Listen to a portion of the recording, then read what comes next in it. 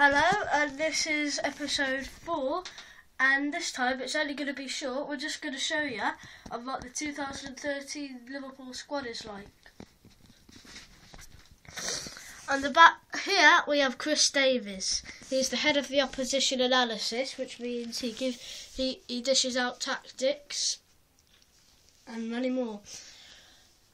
Next to him, here, this gentleman here, is Dr. Zaf Iqbal, head of medicine, so he makes sure we got the right medicine and everything. Next to him, John Attenberg, the goalkeeping coach. He's very important to these fellas. And next to him, he's got a bit of a grumpy look on him, but I'm sure he's important. He's called Chris Morgan, and he's the senior physiologist. I think that's what it says. Moving on to the players. Next to Chris Morgan is Andrea Wisdom, the man with the big melon. He's only young, but he's massive, and a very powerful, strong right back. And next to him is, a lot of people reckon that Liverpool have got the two best right backs in the country, Glenn Johnson and Martin Kelly. Here he is. And moving on to our goalkeepers, one that has tasted a lot of first team footy recently, Brad Jones. He's been pretty excellent. He made a few howlers, but pretty excellent for Liverpool, considering that Middlesbrough, his own fans threw litter at him. And then, of course, it's our head goalkeeper, Pepe Reina. Peter Galaxy, Sebastian Coates, Uruguayan, who scored 2 goals for Liverpool in the short space of time he's been here. Danny Wilson, who's just gone out on loan to Hearts, I think it is.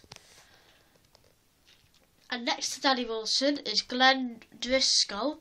He's the head of the performance, so he will give comments out on performance. Next to him, Jordan Milsom, rehab fitness coach, very important. Here, Matt Konopinski is the physiologist. Next to him, Ray Horgan, team administration manager. And I like this guy, I like the way he looks. Lee Radcliffe is the kit manager.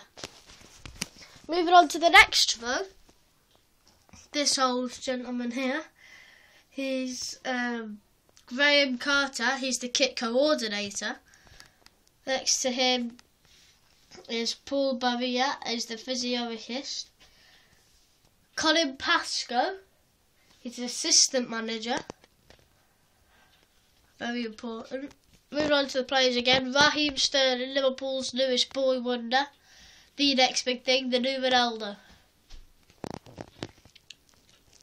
Nuri Sahin, he's gone now, but pretty disappointing loan signing. He's gone to Borussia Dortmund, scoring 3 goals for us in his 6 months.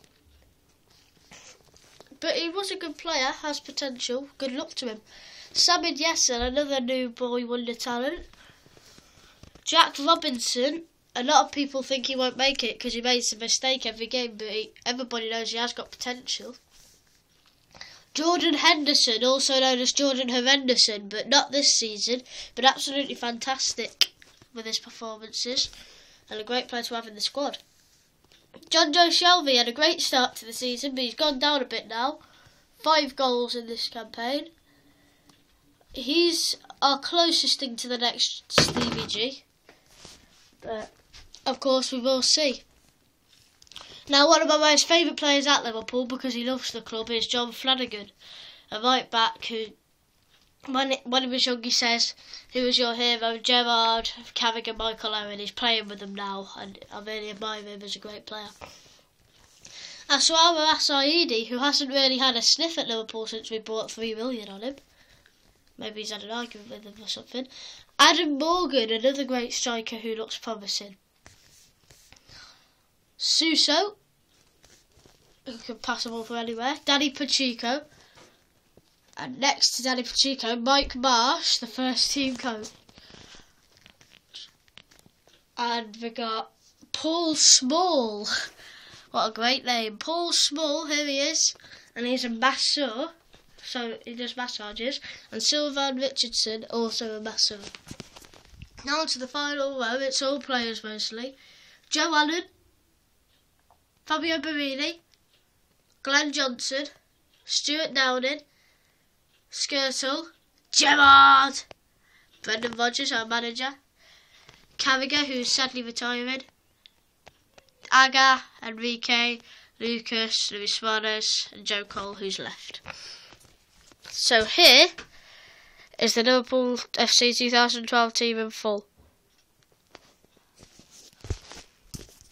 Please leave in the comment section what you think we could change, who we could buy, who we could sell, who we should keep.